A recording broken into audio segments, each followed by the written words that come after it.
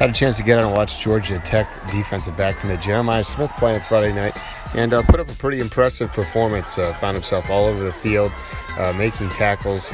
Kind of a guy, more of like a hybrid safety linebacker. I could easily see him growing into a linebacker at the next level, but very productive, nose for the ball, and did a nice job actually covering as well. Showed an ability to play in space. Did give up one deep pass, but that's going to happen from time to time for any guy, especially when he's lined up with a receiver in space. So Georgia Tech's got a guy very productive.